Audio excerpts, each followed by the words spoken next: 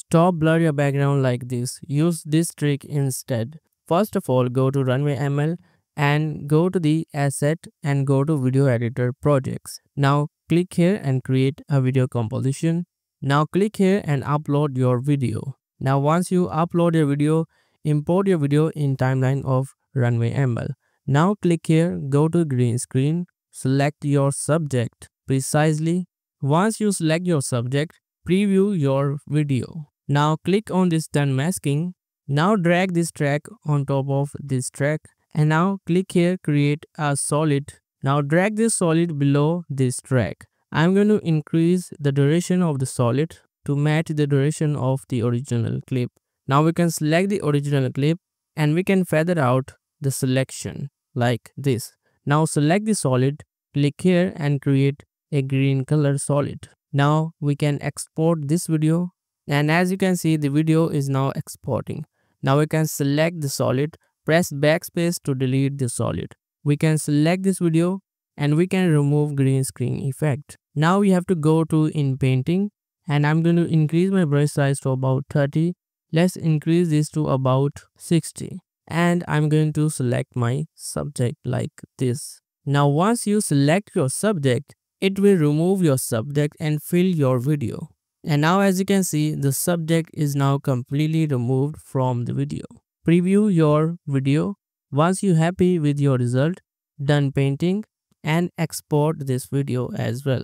Now go to export submitted, or if you are in home page, you can simply go to the private. And as you can see, these two clips is now exporting. Once it's done exporting your video, simply select your video. Click here to download your clip. Now let's select this clip and we can download this clip as well. Now import these two clips in Davinci Resolve. Select these two clips and we can import this in timeline. Place this clip on top of this clip. Now we can go to the Fusion page. Now we can simply press Shift plus space and we can search for an effect called Ultra Clear.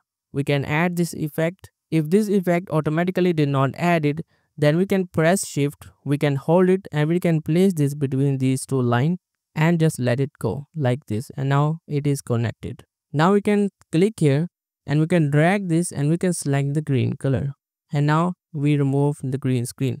But if you press Ctrl, hold it, use scroll to zoom in and zoom out, you can see we have these infringement. So go to the matte. Now we can lower the contrast and we can increase the gamma just a little bit and we can increase this threshold and we are done. Now in matte we can just increase this blur just a little bit, not too much, and we are done. Now simply go to the edit page and as you can see, if I zoom in, use my scroll, if I disable this video track, we have this background and we have this subject. Simply go to the color page, enable this clip, select your background, uncheck the clip and we can add this Gaussian blur on top of the background. And now as you can see, we apply this blur. But we have to do one more thing to apply this blur perfectly. So I'm going to select this gradient mask and I'm going to apply this mask like this, and we can even increase the gradient as well. Now we can lower the blur and now we have this perfect depth of field. Now if I press Ctrl plus D, this is before and this is after. Check out. Now check out the difference. Now as you can see, we have this vertical video. So we have to go to the file, we have to go to the project setting and we can use vertical resolution. Click here to save this resolution. So this is an advanced trick to blur your background in Davinci Resolve.